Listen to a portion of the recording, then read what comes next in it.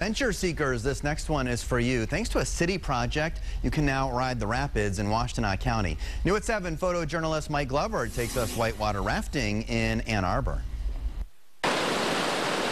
Take a lazy trip down the Huron River or shoot the rapids. The first time I went down it, what a thrill. You know, it was, there's drops. They look actually a little bit scary from the top. Starting Saturday, the new Argo Cascades are open 7 days a week, so you can brave these rapids and its 9 drops and pools.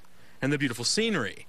A far cry from what it was, a stagnant bypass to a dam. It ended up with 1,500 feet of stagnant water, so it really didn't smell too good or really look too good in the middle of the summer. But that smell is gone, and now the water moves. The speed of the water is roughly 60 CFS, which is cubic feet per second.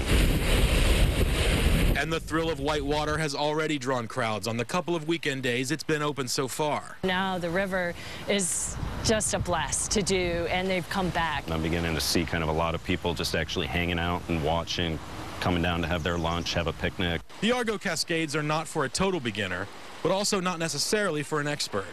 They just ask that you be a strong swimmer with a little paddling experience and that you wear a life vest. So all you have to do is just let the water carry you and just steer into each drop and let it go. It just makes you smile. You know, it's a lot of fun. In Ann Arbor, Mike Glover, 7 Action News.